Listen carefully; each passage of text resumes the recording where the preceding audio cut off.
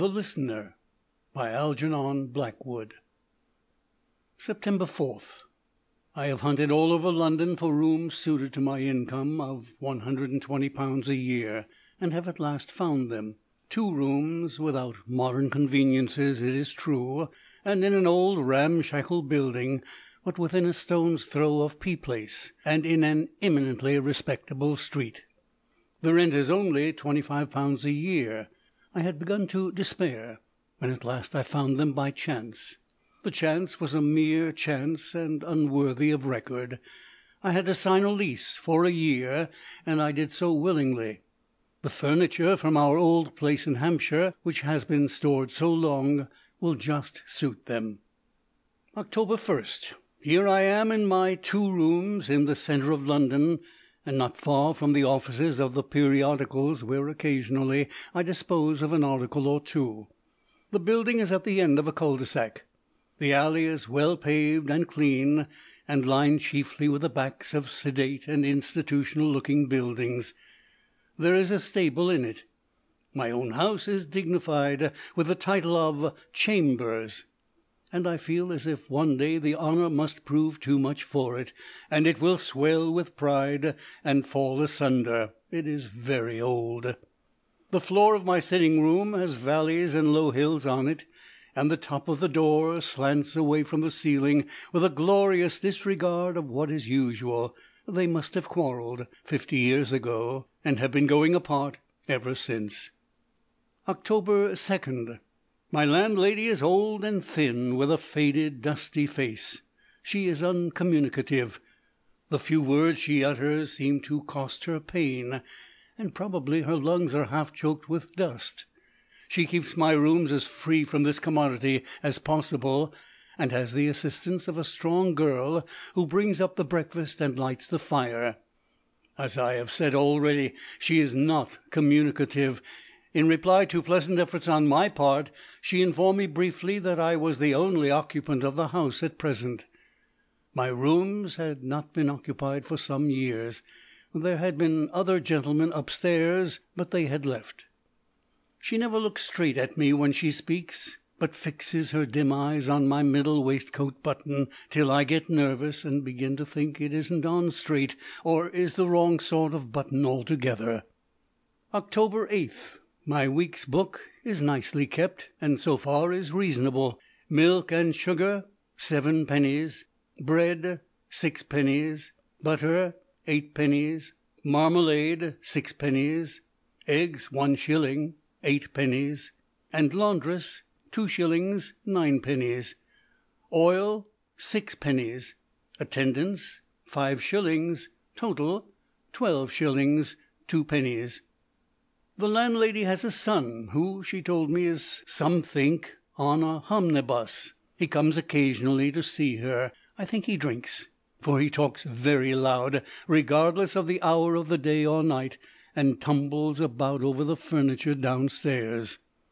All the morning I sit indoors writing articles, verses for the comic papers, a novel I've been at for 3 years, and concerning which I have dreams, a children's book in which the imagination has free rein, and another book which is to last as long as myself, since it is an honest record of my soul's advance or retreat in the struggle of life. Besides these, I keep a book of poems, which I use as a safety valve, and concerning which I have no dreams whatsoever. Between the lot, I am always occupied. In the afternoons I generally try to take a walk for my health's sake through Regent's Park into Kensington Gardens, or farther afield to Hampstead Heath. October 10th. Everything went wrong to-day. I have 2 eggs for breakfast. This morning one of them was bad. I rang the bell for Emily. When she came in I was reading the paper, and without looking up I said, "Eggs bad." "Oh, is it, sir?" she said. "I'll get another one," and went out, taking the egg with her. I waited my breakfast for her return, which was in 5 minutes. She put the new egg on the table and went away, but when I looked down I saw that she had taken away the good egg and left the bad one, all green and yellow, in the slop basin. I rang again. "You've taken the wrong egg," I said. "Oh," she exclaimed, "I thought the one I took down didn't smell so very bad." In due time she returned with the good egg, and I resumed my breakfast with 2 eggs, but less appetite. It was all very trivial, to be sure, but so stupid that I felt annoyed. The character of that egg influenced everything I did. I wrote a bad article and tore it up. I got a bad headache. I used bad words to myself. Everything was bad, so I chucked work and went for a long walk. I dined at a cheap chop house on my way back, and reached home about 9 o'clock. Rain was just beginning to fall as I came in, and the wind was rising. It promised an ugly night. The alley looked dismal and dreary, and the hall of the house as I passed through it felt chilly as a tomb. It was the first stormy night I had experienced in my new quarters. The draughts were awful. They came criss-cross, met in the middle of the room, and formed eddies and whirlpools and cold silent currents that almost lifted the hair of my head. I stuffed up the sashes of the windows with neckties and odd socks, and sat over the smoky fire to keep warm. First I tried to write, but found it too cold. My hand turned to ice on the paper. What tricks the wind did play with the old place! It came rushing up the forsaken alley with a sound like the feet of a hurrying crowd of people who stopped suddenly at the door. I felt as if a lot of curious folk had arranged themselves just outside and were staring up at my windows. Then they took to their heels again and fled whispering and laughing down the lane, only, however, to return with the next gust of wind and repeat their impertinence.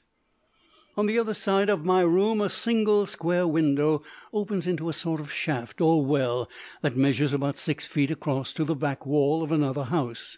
Down this funnel the wind dropped and puffed and shouted. Such noises I never heard before. Between these two entertainments I sat over the fire in a great coat, listening to the deep booming in the chimney.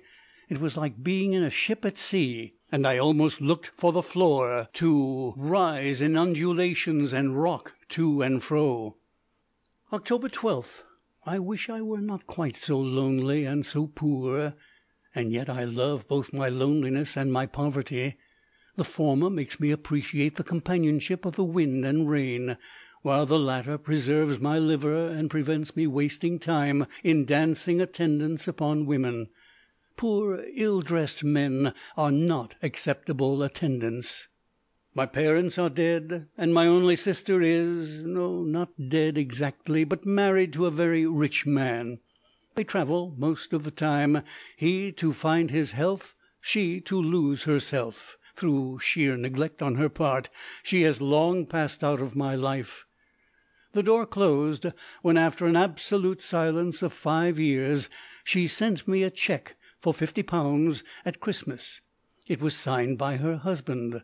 I returned it to her in 1,000 pieces and in an unstamped envelope, so at least I had the satisfaction of knowing that it cost her something. She wrote back with a broad quill pen that covered a whole page with 3 lines. "You are evidently as cracked as ever, and rude and ungrateful into the bargain." It had always been my special terror lest the insanity of my father's family should leap across the generations and appear in me. This thought haunted me, and she knew it. So after this little exchange of civilities the door slammed, never to open again.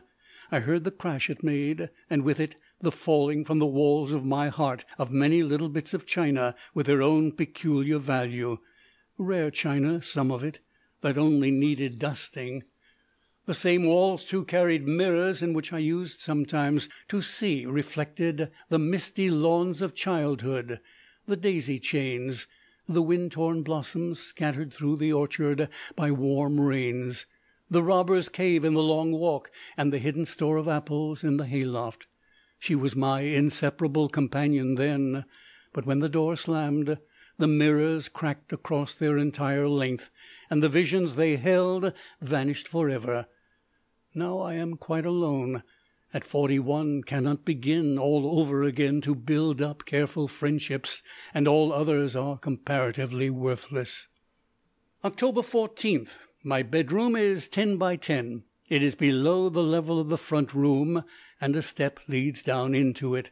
Both rooms are very quiet on calm nights, for there is no traffic down this forsaken alleyway. In spite of the occasional larks of the wind, it is a most sheltered strip.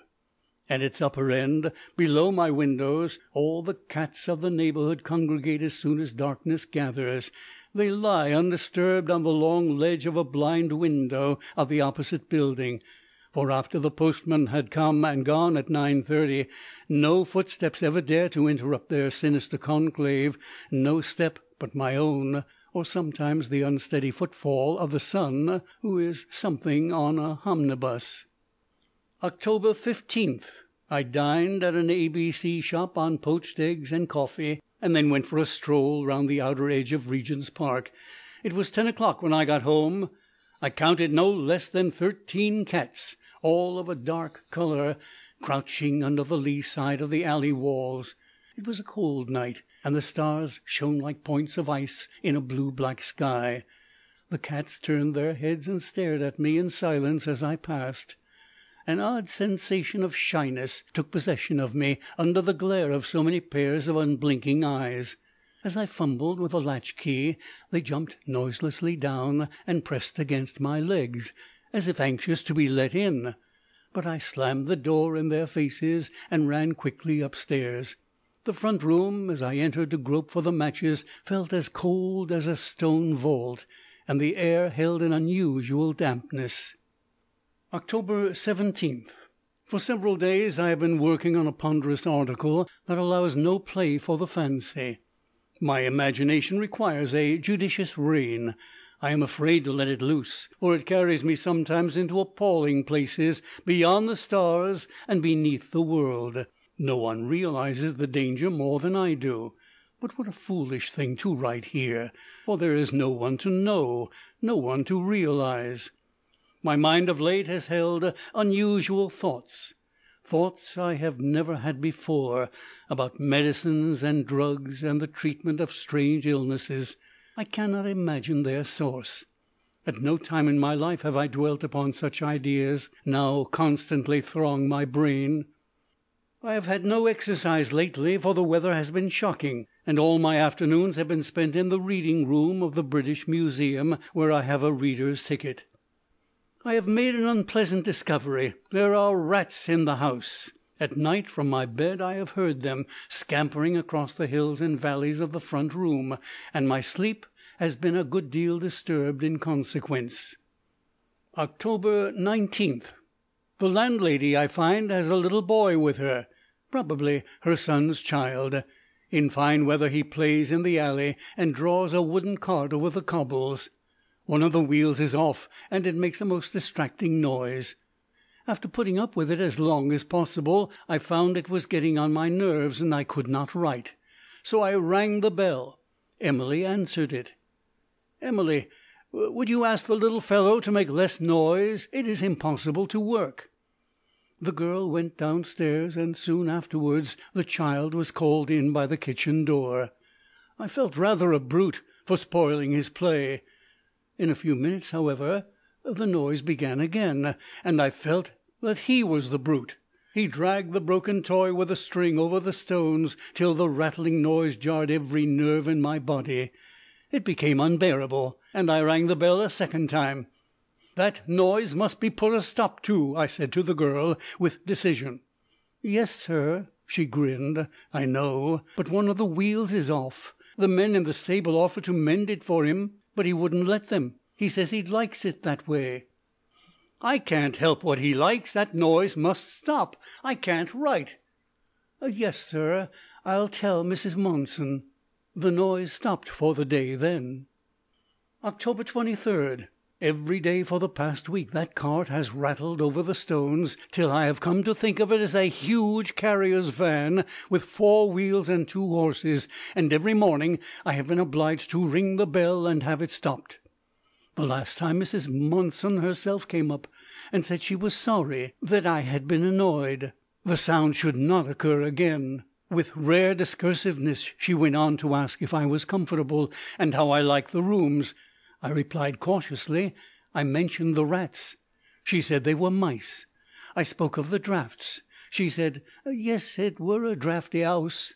I referred to the cats, and she said they had been as long as she could remember. By way of conclusion she informed me that the house was over 200 years old, and that the last gentleman who had occupied my rooms was a painter, who "'ad real chimney buoys and raffles 'anging all over the walls." It took me some moments to discern that Cimabue and Raphael were in the woman's mind. October 24th. Last night the son, who is something on a omnibus, came in. He had evidently been drinking, for I heard loud and angry voices below in the kitchen long after I had gone to bed. Once, too, I caught the singular words rising up to me through the floor. "Burning from top to bottom is the only thing that'll ever make this 'ouse right." I knocked on the floor, and the voices ceased suddenly, though later I again heard their clamour in my dreams. These rooms are very quiet, almost too quiet sometimes. On windless nights they are silent as the grave, and the house might be miles in the country. The roar of London's traffic reaches me only in heavy, distant vibrations. It holds an ominous note sometimes, like that of an approaching army, or an immense tidal wave very far away thundering in the night. October 27th. Mrs. Monson, though admirably silent, is a foolish, fussy woman. She does such stupid things. In dusting the room she puts all my things in the wrong places. The ash trays, which should be on the writing table, she sets in a silly row on the mantelpiece. The pen tray, which should be beside the inkstand, she hides away cleverly among the books on my reading desk. My gloves she arranges daily in idiotic array upon half-filled bookshelves, and I always have to rearrange them on the low table by the door. She places my armchair at impossible angles between the fire and the light, and the tablecloth, the one with Trinity Hall stains, she puts on the table in such a fashion that when I look at it I feel as if my tie and all my clothes were on crooked and awry. She exasperates me. Her very silence and meekness are irritating. Sometimes I feel inclined to throw the inkstand at her, just to bring an expression into her watery eyes, and a squeak from those colourless lips. Dear me, what violent expressions I am making use of! How very foolish of me! And yet it almost seems as if the words were not my own, but had been spoken into my ear. I mean, I never make use of such terms naturally. October 30th. I have been here a month. The place does not agree with me, I think. My headaches are more frequent and violent, and my nerves are a perpetual source of discomfort and annoyance. I have conceived a great dislike for Mrs. Monson, a feeling I am certain she reciprocates.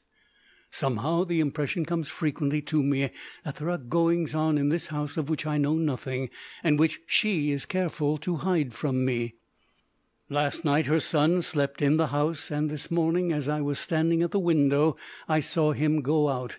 He glanced up and caught my eye. It was a loutish figure and a singularly repulsive face that I saw, and he gave me the benefit of a very unpleasant leer. At least, so I imagined. Evidently I am getting absurdly sensitive to trifles, and I suppose it is my disordered nerves making themselves felt. In the British Museum this afternoon I noticed several people at the readers' table staring at me and watching every movement I made. Whenever I looked up from my books I found their eyes upon me. It seemed to me unnecessary and unpleasant, and I left earlier than was my custom. When I reached the door I threw back a last look into the room, and saw every head at the table turned in my direction. It annoyed me very much, and yet I know it is foolish to take note of such things. When I am well they pass me by. I must get more regular exercise. Of late I have had next to none. November 2nd. The utter stillness of this house is beginning to oppress me. I wish there were other fellows living upstairs. No footsteps ever sound overhead, and no tread ever passes my door to go up the next flight of stairs. I am beginning to feel some curiosity to go up myself and see what the upper rooms are like. I feel lonely here, and isolated, swept into a deserted corner of the world, and forgotten. Once I actually caught myself gazing into the long cracked mirrors, trying to see the sunlight dancing beneath the trees in the orchard. But only deep shadows seemed to congregate there now, and I soon desisted. It has been very dark all day, and no wind stirring. The fogs have begun. I had to use a reading lamp all this morning. There was no cart to be heard to-day. I actually missed it. This morning, in the gloom and silence, I think I could almost have welcomed it. After all, the sound is a very human one, and this empty house at the end of the alley holds other noises that are not quite so satisfactory. I have never once seen a policeman in the lane, and the postman always hurries out with no evidence of a desire to loiter. 10 p.m. As I write this I hear no sound but the deep murmur of the distant traffic and the low sighing of the wind. The two sounds melt into one another. Now and again a cat raises its shrill, uncanny cry upon the darkness. The cats are always there under my windows when the darkness falls. The wind is dropping into the funnel with a noise like the sudden sweeping of immense distant wings. It is a dreary night. I feel lost and forgotten. November 3rd. From my windows I can see arrivals. When anyone comes to the door I can just see the hat and shoulders and the hand on the bell. Only 2 fellows have been to see me since I came here 2 months ago. Both of them I saw from the window before they came up, and heard their voices asking if I was in. Neither of them ever came back. I have finished the ponderous article. On reading it through, however, I was dissatisfied with it, and drew my pencil through almost every page. There were strange expressions and ideas in it that I could not explain, and viewed with amazement, not to say alarm. They did not sound like my very own, and I could not remember having written them. Can it be that my memory is beginning to be affected? My pens are never to be found. That stupid old woman puts them in a different place every day. I must give her due credit for finding so many new hiding places. Such ingenuity is wonderful. I have told her repeatedly, but she always says, "I'll speak to Emily, sir." Emily always says, "I'll tell Mrs. Monson, sir." Their foolishness makes me irritable, and scatters all my thoughts. I should like to stick the lost pens into them, and turn them out blind-eyed to be scratched and mauled by those 1,000 hungry cats. Phew! What a ghastly thought! Where in the world did it come from? Such an idea is no more my own than it is the policeman's, and yet I felt I had to write it. It was like a voice singing in my head, and my pen wouldn't stop till the last word was finished. What ridiculous nonsense! I must and will restrain myself. I must take more regular exercise. My nerves and liver plague me horribly. November 4th. I attended a curious lecture in the French Quarter on death, but the room was so hot and I was so weary that I fell asleep. The only part I heard, however, touched my imagination vividly. Speaking of suicides, the lecturer said that self-murder was no escape from the miseries of the present, but only a preparation of greater sorrow for the future. Suicides, he declared, cannot shirk their responsibilities so easily. They must return to take up life exactly where they laid it so violently down, but with the added pain and punishment of their weakness. Many of them wander the earth in unspeakable misery till they can reclothe themselves in the body of some one else, generally a lunatic or weak-minded person who cannot resist the hideous obsession. This is their only means of escape. Surely a weird and horrible idea. I wish I had slept all the time and not heard it at all. My mind is morbid enough without such ghastly fancies, such mischievous propaganda that should be stopped by the police. I'll write to the Times and suggest it. Good idea. I walked home through Greek Street, Soho, and imagined that 100 years had slipped back into place, and De Quincey was still there, haunting the night with his invocations to his just, subtle, and mighty drug. His vast dream seemed to hover not very far away. Once started in my brain, the pictures refused to go away, and I saw him sleeping in that cold, tenantless mansion, with a strange little waif who was afraid of its ghosts, both together in the shadows under a single horseman's cloak, or wandering in the companionship of the spectral Anne, or later still on his way to the eternal rendezvous at the foot of Great Titchfield Street, the rendezvous she never was able to keep. What an unutterable gloom, what an untold horror of sorrow and suffering comes over me as I try to realize something of what that man, boy he then was, must have taken into his lonely heart. As I came up the alley I saw a light in the top window, and a head and shoulders thrown in an exaggerated shadow upon the blind. I wondered what the sun could be doing up there at such an hour. November 5th. This morning, while writing, someone came up the creaking stairs and knocked cautiously at my door. Thinking it was the landlady, I said, "Come in." The knock was repeated, and I cried louder, "Come in, come in."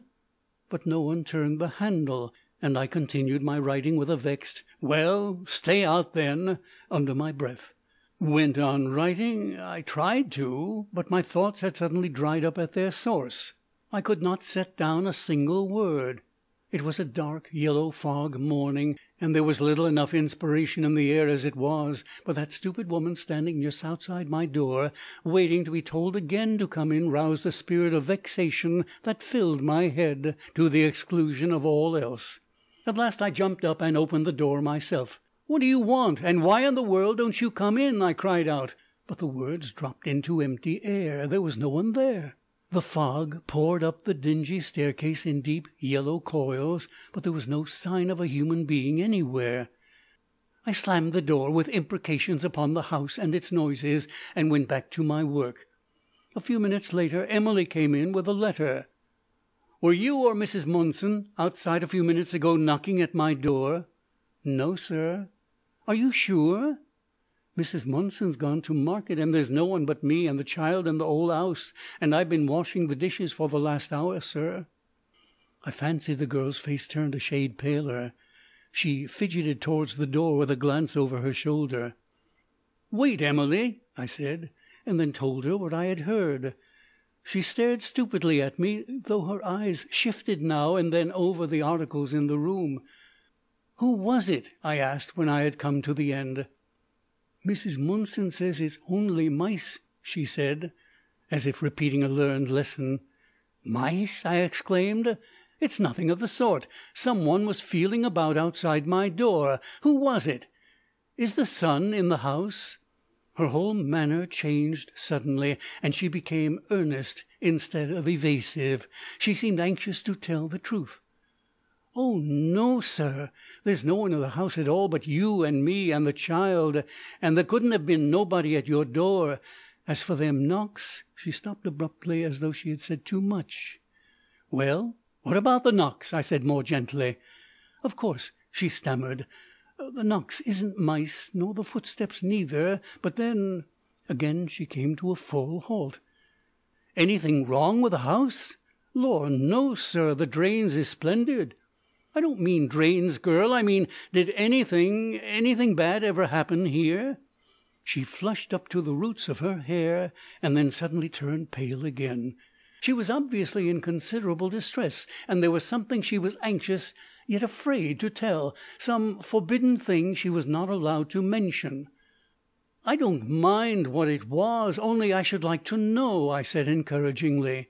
Raising her frightened eyes to my face, she began to blurt out something about "that which 'appened once to a gentleman that lived upstairs," when a shrill voice calling her name sounded below. "Emily! Emily!" It was the returning landlady, and the girl tumbled downstairs as if pulled backwards by a rope, leaving me full of conjectures as to what in the world could have happened to a gentleman upstairs that in could so curious a manner affect my ears downstairs. November 10th. I have done capital work, have finished the ponderous article and had it accepted for the review, and another one ordered. I feel well and cheerful, and have had regular exercise and good sleep. No headaches, no nerves, no liver. Those pills the chemist recommended are wonderful. I can watch the child playing with his cart and feel no annoyance, although sometimes I almost feel inclined to join him. Even the grey-faced landlady rouses pity in me. I am sorry for her, so worn, so weary, so oddly put together, just like the building. She looks as if she had once suffered some shock of terror and was momentarily dreading another. When I spoke to her to-day, very gently, about not putting the pens in the ash-tray and the gloves on the hook-shelf, she raised her faint eyes to mine for the first time and said, with a ghost of a smile, "I'll try and remember, sir." I felt inclined to pat her on the back and say, "Come, cheer up and be jolly. Life's not so bad after all. Oh, I am much better. There's nothing like open air and success and good sleep. They build up, as if by magic, the portions of the heart eaten down by despair and unsatisfied yearnings. Even to the cats I feel friendly. When I came in at 11 o'clock to-night, they followed me to the door in a stream, and I stooped down to stroke the one nearest to me. Bah! The brute hissed and spat, and struck at me with her paws. The claw caught my hand and drew blood in a thin line. The others danced sideway into the darkness, screeching as though I had done them an injury. I believe these cats really hate me. Perhaps they're only waiting to be reinforced. Then they will attack me. Ha! Ha! In spite of the momentary annoyance, this fancy sent me laughing upstairs to my room. The fire was out, and the room seemed unusually cold. As I groped my way over to the mantelpiece to find the matches, I realized all at once that there was another person standing beside me in the darkness. I could, of course, see nothing, but my fingers, feeling along the ledge, came into forcible contact with something that was at once withdrawn. It was cold and moist. I could have sworn it was somebody's hand. My flesh began to creep instantly. "Who's that?" I exclaimed in a loud voice. My voice dropped into the silence like a pebble into a deep well. There was no answer, but at the same moment I heard someone moving away from me across the room in the direction of the door. It was a confused sort of footstep, and the sound of garments brushing the furniture on the way. The same second my hand stumbled upon the matchbox, and I struck a light. I expected to see Mrs. Munson, or Emily, or perhaps the son, who is something on an omnibus. But the flare of the gas jet illumined an empty room. There was not a sign of a person anywhere. I felt the hair stir upon my head, and instinctively I backed up against the wall, lest something should approach me from behind. I was distinctly alarmed, but the next minute I recovered myself. The door was open on to the landing, and I crossed the room, not without some inward trepidation, and went out. The light from the room fell upon the stairs, but there was no one to be seen anywhere, nor was there any sound on the creaking wooden staircase to indicate a departing creature. I was in the act of turning to go in again, when a sound overhead caught my ear. It was a very faint sound, not unlike the sigh of wind, and yet it could not have been the wind, for the night was still as the grave. Though it was not repeated, I resolved to go upstairs and see for myself what it all meant. Two senses had been affected, touch and hearing, and I could not believe that I had been deceived. So, with a lighted candle, I went stealthily forth on my unpleasant journey into the upper regions of this queer little old house. On the first landing there was only one door, and it was locked. On the second there was also only one door, but when I turned the handle it opened. There came forth to meet me the chill, musty air that is characteristic of a long unoccupied room. With it there came an indescribable odour. I use the adjective advisedly. Though very faint, diluted as it were, it was nevertheless an odour that made my gorge rise. I had never smelt anything like it before, and I cannot describe it. The room was small and square, close under the roof, with a sloping ceiling and two tiny windows. It was cold as the grave, without a shred of carpet or a stick of furniture. The icy atmosphere and the nameless odour combined to make the room abominable to me, and after lingering a moment to see that it contained no cupboards or corners into which a person might have crept for concealment, I made haste to shut the door, and went downstairs again to bed. Evidently I had been deceived after all as to the noise. In the night I had a foolish but very vivid dream. I dreamed that the landlady and another person, dark and not properly visible, entered my room on all fours, followed by a horde of immense cats. They attacked me as I lay in bed, and murdered me, and then dragged my body upstairs and deposited it on the floor of that cold little square room under the roof. November 11th. Since my talk with Emily, the unfinished talk, I have hardly once set eyes on her. Mrs. Monson now attends wholly to my wants. As usual, she does everything exactly as I don't like it done. It's all too utterly trivial to mention, but it is exceedingly irritating. Like small doses of morphine often repeated, she has finally a cumulative effect. November 12th. This morning I woke early, came into the front room to get a book, meaning to read in bed till it was time to get up. Emily was laying the fire. "Good morning," I said cheerfully. "Mind you make a good fire. It's very cold." The girl turned and showed me a startled face. It was not Emily at all. "Where's Emily?" I exclaimed. "You mean the girl as was 'ere before me? Has Emily left?" "I came on the 6th," she replied sullenly, "and she'd gone then." I got my book and went back to bed. Emily must have been sent away almost immediately after our conversation. This reflection kept coming between me and the printed page. I was glad when it was time to get up. Such prompt energy, such merciless decision, seemed to argue something of importance to somebody. November 13th. The wound inflicted by the cat's claw has swollen, and causes me annoyance and some pain. It throbs and itches. I'm afraid my blood must be in poor condition, or it would have healed by now. I opened it with a penknife, soaked in an antiseptic solution, and cleansed it thoroughly. I have heard unpleasant stories of the results of wounds inflicted by cats. November 14th. In spite of the curious effect this house certainly exercises upon my nerves, I like it. It is lonely and deserted in the very heart of London, but it is also for that reason quiet to work in. I wonder why it's so cheap. Some people might be suspicious, but I did not even ask the reason. No answer is better than a lie. If only I could remove the cats from the outside and the rats from the inside, I feel that I shall grow accustomed more and more to its peculiarities, and shall die here. That expression reads queerly and gives a wrong impression. I meant live and die here. I shall renew the lease from year to year till one of us crumbles to pieces. From present indications the building will be the first to go. November 16th. It is abominable the way my nerves go up and down with me, and rather discouraging. This morning I woke to find my clothes scattered about the room, and a cane chair overturned beside the bed. My coat and waistcoat looked just as if they had been tried on by some one in the night. I had horribly vivid dreams, too, in which some one, covering his face with his hands, kept coming close up to me, crying out as if in pain. Where can I find covering? Oh, who will clothe me? How silly!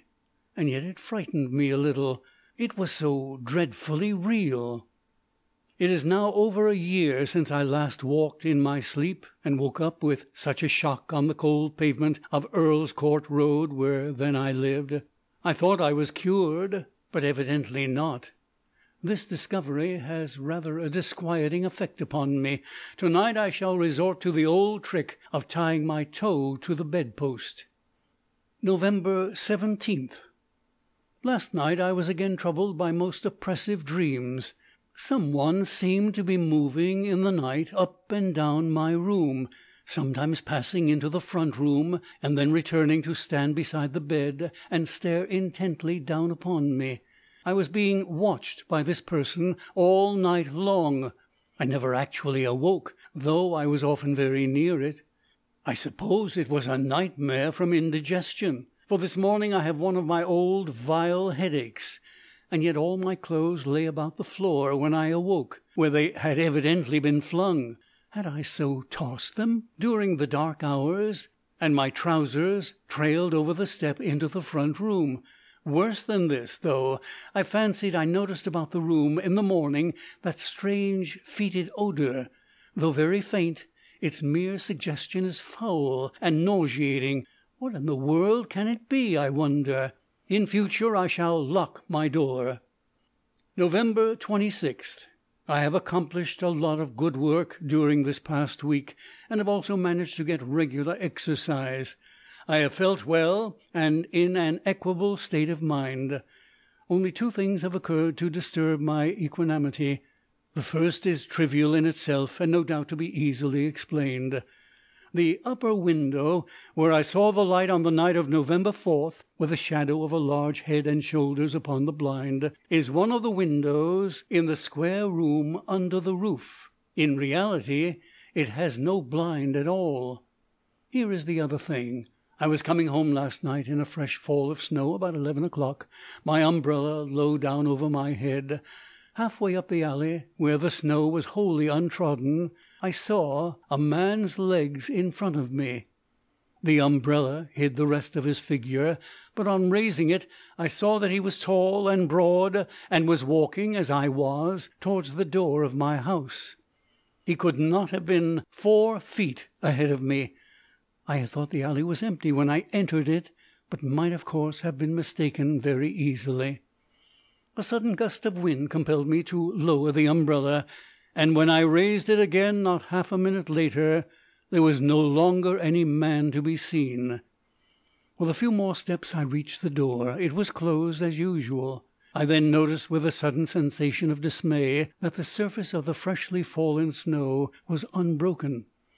My own footmarks were the only ones to be seen anywhere, and though I retraced my way to the point where I had first seen the man, I could find no slightest impression of any other boots. Feeling creepy and uncomfortable, I went upstairs and was glad to get into bed.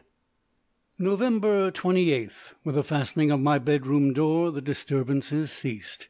I am convinced that I walked in my sleep. Probably I untied my toe and then tied it up again. The fancied security of the locked door would alone have been enough to restore sleep to my troubled spirit, and enable me to rest quietly. Last night, however, the annoyance was suddenly renewed in another and more aggressive form. I woke in the darkness with the impression that someone was standing outside my bedroom door listening. As I became more awake, the impression grew into positive knowledge. Though there was no appreciable sound of moving or breathing, I was so convinced of the propinquity of a listener that I crept out of bed and approached the door. As I did so, there came faintly from the next room the unmistakable sound of someone retreating stealthily across the floor. Yet as I heard it, it was neither the tread of a man nor a regular footstep, but rather it seemed to me a confused sort of crawling, almost as of someone on his hands and knees. I unlocked the door in less than a second, and passed quickly into the front room, and I could feel, as by the subtlest imaginable vibrations upon my nerves, that the spot I was standing in had just that instant been vacated. The listener had moved. He was now behind the other door, standing in the passage, and yet this door was also closed. I moved swiftly and as silently as possible across the floor, and turned the handle. A cold rush of air met me from the passage, and sent shiver after shiver down my back. There was no one in the doorway. There was no one on the little landing. There was no one moving down the staircase, and yet I had been so quick that this midnight listener could not be very far away, and I felt that if I persevered I should eventually come face to face with him. and the courage that came so opportunely to overcome my nervousness and horror seemed born of the unwelcome conviction that it was somehow necessary for my safety as well as my sanity that I should find this intruder and force his secret from him. For was it not the intent action of his mind upon my own in concentrated listening that had awakened me with such a vivid realization of his presence? Advancing across the narrow landing, I peered down into the well of the little house. There was nothing to be seen. No one was moving in the darkness. How cold the oilcloth was to my bare feet! I cannot say what it was that suddenly drew my eyes upward. I only know that, without apparent reason, I looked up and saw a person about halfway up the next turn of the stairs, leaning forward over the balustrade and staring straight into my face. It was a man. He appeared to be clinging to the rail rather than standing on the stairs. The gloom made it impossible to see much beyond the general outline, but the head and shoulders were seemingly enormous and stood sharply silhouetted against the skylight in the roof immediately above. The idea flashed into my brain in a moment that I was looking into the visage of something monstrous. The huge skull, the mane-like hair, the wide humped shoulders suggested, in a way I did not pause to analyse, that which was scarcely human. And for some seconds, fascinated by horror, I returned the gaze and stared into the dark, inscrutable countenance above me, without knowing exactly where I was or what I was doing. Then I realized in quite a new way that I was face to face with a secret midnight listener, and I steeled myself as best I could for what was about to come. The source of the rash courage that came to me at this awful moment will ever be to me an inexplicable mystery. Though shivering with fear and my forehead wet with an unholy dew, I resolved to advance. 20 questions leaped to my lips. What are you? What do you want? Why do you listen and watch? Why do you come into my room?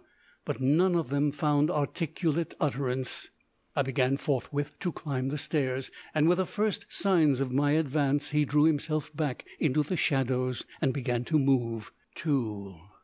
He retreated as swiftly as I advanced. I heard the sound of his crawling motion a few steps ahead of me, ever maintaining the same distance. When I reached the landing he was halfway up the next flight, and when I was halfway up the next flight he had already arrived at the top landing. I then heard him open the door of the little square room under the roof and go in. Immediately, though the door did not close after him, the sound of his moving entirely ceased. At this moment I longed for a light or a stick or any weapon whatsoever, but I had none of these things, and it was impossible to go back. And so I marched steadily up the rest of the stairs, and in less than a minute found myself standing in the gloom, face to face with the door through which this creature had just entered. For a moment I hesitated. The door was about halfway open, and the listener was standing evidently in his favourite attitude just behind it, listening. To search through that dark room for him seemed hopeless. To enter that same small space where he was seemed horrible. The very idea filled me with loathing, and I almost decided to turn back. It is strange at such times how trivial things impinge on the consciousness with a shock as of something important and immense. Something, it may have been a beetle or a mouse, scuttled over the bare boards behind me. The door moved a quarter of an inch, closing. My decision came back with a sudden rush, as it were, and thrusting out a foot, I kicked the door so that it swung sharply back to its full extent, and permitted me to walk forward slowly into the aperture of profound blackness beyond. What a queer, soft sound my bare feet made on the boards, and how the blood sang and buzzed in my head! I was inside. The darkness closed over me, hiding even the windows. I began to grope my way round the walls in a thorough search, but in order to prevent all possibility of the other's escape, I first of all closed the door. There we were, we two, shut in together between 4 walls within a few feet of one another. But with what, with whom, was I thus momentarily imprisoned? A new light flashed suddenly over the affair with a swift illuminating brilliance, and I knew I was a fool, an utter fool. I was wide awake at last, and the horror was evaporating. My cursed nerves again, a dream, a nightmare, and the old result, walking in my sleep. The figure was a dream figure. Many a time before had the actors in my dreams stood before me for some moments after I was awake. There was a chance match in my pyjamas pocket, and I struck it on the wall. The room was utterly empty. It held not even a shadow. I went quickly down to bed, cursing my wretched nerves and my foolish vivid dreams. But as soon as ever I was asleep again, the same uncouth figure of a man crept back to my bedside, and bending over me with his immense head close to my ear, whispered repeatedly in my dreams, "I want your body. I want its covering. I'm waiting for it, and listening always." Words scarcely less foolish than the dream. But I wonder what that queer odour was up in the square room. I noticed it again and stronger than ever before, and it seemed to be also in my bedroom when I woke this morning. November 29th. Slowly, as moonbeams rise over a misty sea in June, the thought is entering my mind that my nerves and somnambulistic dreams do not adequately account for the influence this house exercises upon me. It holds me as with a fine invisible net. I cannot escape it if I would.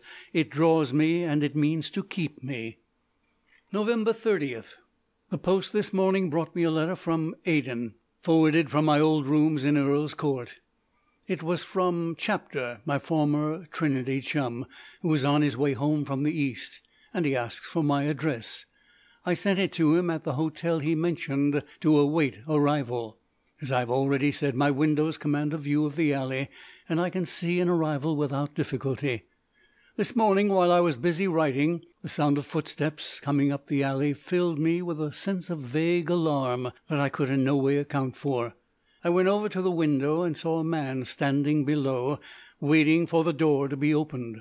His shoulders were broad, his top hat glossy, and his overcoat fitted beautifully round the collar. All this I could see, but no more. Presently the door was opened, and the shock to my nerves was unmistakable when I heard a man's voice ask, "Is Mr. still here?" mentioning my name. I could not catch the answer, but it could only have been in the affirmative, for the man entered the hall, and the door shut to behind him. But I waited in vain for the sound of his steps on the stairs. There was no sound of any kind. It seemed to me so strange that I opened my door and looked out. No one was anywhere to be seen. I walked across the narrow landing and looked through the window that commands the whole length of the alley. There was no sign of a human being coming or going. The lane was deserted. Then I deliberately walked downstairs into the kitchen, and asked the grey-faced landlady if a gentleman had just that minute called for me. The answer, given with an odd, weary sort of smile, was no. December 1st. I feel genuinely alarmed and uneasy over the state of my nerves. Dreams are dreams, but never before have I had dreams in broad daylight. I'm looking forward very much to Chapter's arrival. He is a capital fellow, vigorous, healthy, with no nerves and even less imagination, and he has £2,000 a year into the bargain. Periodically he makes me offers. The last was to travel round the world with him as secretary, which was a delicate way of paying my expenses and giving me some pocket money. Offers, however, which I invariably decline. I prefer to keep his friendship. Women could not come between us, money might, and therefore I give it no opportunity.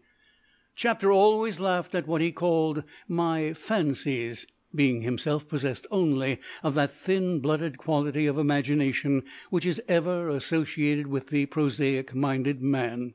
Yet, if taunted with this obvious lack, his wrath is deeply stirred.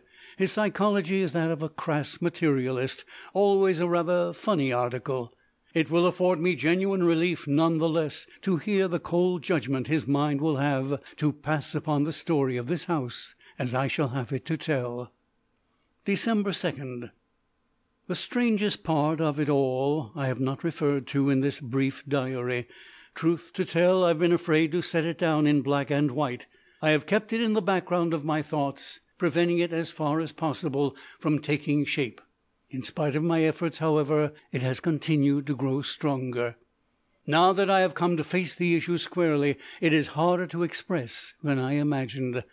Like a half-remembered melody that trips in the head but vanishes the moment you try to sing it, these thoughts form a group in the background of my mind, behind my mind as it were, and refuses to come forward. They are crouching, ready to spring, but the actual leap never takes place.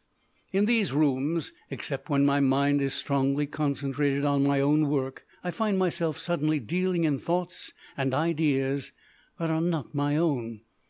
New, strange conceptions, wholly foreign to my temperament, are forever cropping up in my head.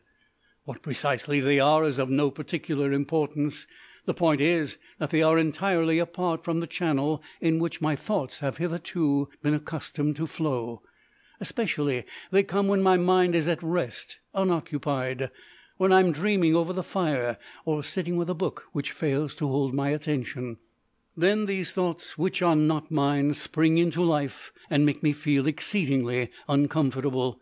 Sometimes they are so strong that I almost feel as if someone were in the room beside me, thinking aloud. Evidently my nerves and liver are shockingly out of order. I must work harder and take more vigorous exercise. The horrid thoughts never come when my mind is much occupied, but they are always there, waiting and, as it were, alive. What I have attempted to describe above came first upon me gradually, after I had been some days in the house, and then grew steadily in strength. The other strange thing has come to me only twice in all these weeks. It appalls me. It is the consciousness of the propinquity of some deadly and loathsome disease. It comes over me like a wave of fever heat, and then passes off, leaving me cold and trembling. The air seems for a few seconds to become tainted, so penetrating and convincing is the thought of this sickness, that on both occasions my brain has turned momentarily dizzy, and through my mind, like flames of white heat, have flashed the ominous names of all the dangerous illnesses I know. I can no more explain these visitations than I can fly, and yet I know there is no dreaming about the clammy skin and palpitating heart which they always leave as witnesses of their brief visit. Most strongly of all was I aware of this nearness of a mortal sickness when, on the night of the 28th, I went upstairs in pursuit of the listening figure. When we were shut in together in that little square room under the roof, I felt that I was face to face with the actual essence of this invisible and malignant disease. Such a feeling never entered my heart before, and I pray to God it never may again. There. Now I have confessed.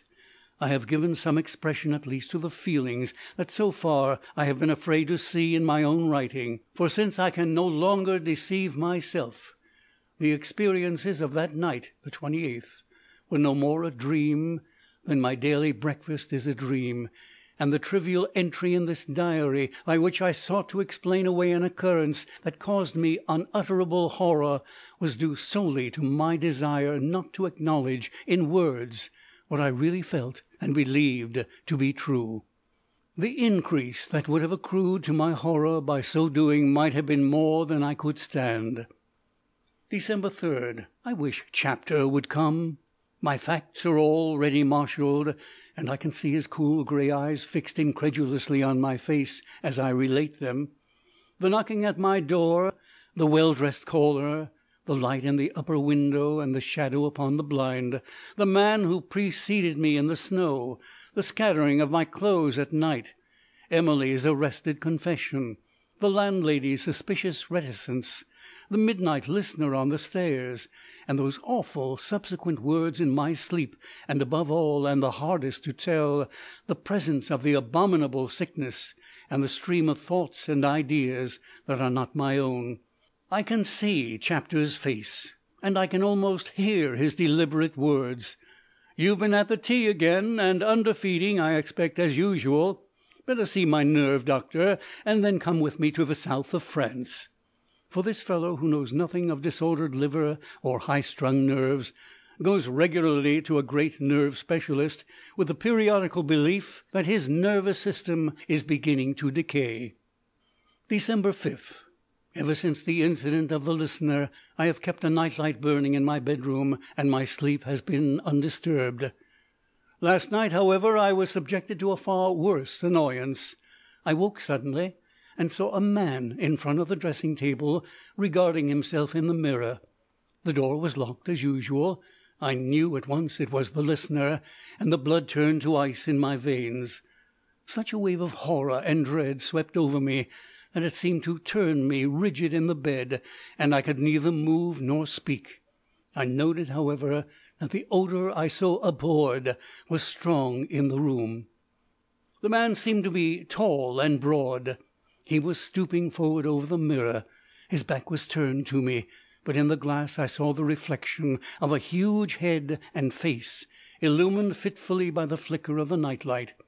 The spectral grey of very early morning, stealing in round the edges of the curtain, lent an additional horror to the picture, for it fell upon hair that was tawny and mane-like, hanging loosely about a face whose swollen, rugose features bore the once seen, never forgotten, leonine expression of... I dare not write down that awful word, but by way of corroborative proof I saw, in the faint mingling of the two lights, that there were several bronze-coloured blotches on the cheeks, which the man was evidently examining with great care in the glass. The lips were pale and very thick and large. One hand I could not see, but the other rested on the ivory back of my hair-brush. Its muscles were strangely contracted, the fingers thin to emaciation, the back of his hand closely puckered up. It was like a big grey spider crouching to spring, or the claw of a great bird. The full realization that I was alone in the room with this nameless creature, almost within arm's reach of him, overcame me to such a degree that when he suddenly turned and regarded me with his small beady eyes, wholly out of proportion to the grandeur of their massive setting, I sat bolt upright in bed, uttered a loud cry, and then fell back in a dead swoon of terror upon the bed. December 6th. When I came to this morning, the first thing I noticed was that my clothes were strewn all over the floor. I find it difficult to put my thoughts together, and have sudden accesses of violent trembling. I was determined that I would go at once to Chapter's hotel and find out when he is expected. I cannot refer to what happened in the night. It is too awful, and I have to keep my thoughts rigorously away from it. I feel light-headed and queer, couldn't eat any breakfast, and have twice vomited with blood. While dressing to go out, a hansom rattled up noisily over the cobbles, and a minute later the door opened, and to my great joy in walked the very subject of my thoughts. The sight of his strong face and quiet eyes had an immediate effect upon me, and I grew calmer again. His very handshake was a sort of tonic. But as I listened eagerly to the deep tones of his reassuring voice, and the visions of the night time paled a little, I began to realize how very hard it was going to be to tell him my wild, intangible tale. Some men radiate an animal vigour that destroys the delicate woof of a vision and effectually prevents its reconstruction. Chapter was one of these men. We talked of incidents that had filled the interval since we had last met, and he told me something of his travels. He talked and I listened, but so full was I of the horrid thing I had to tell that I made a poor listener. I was for ever watching my opportunity to leap in and explode it all under his nose. Before very long, however, it was borne in upon me that he too was merely talking for time.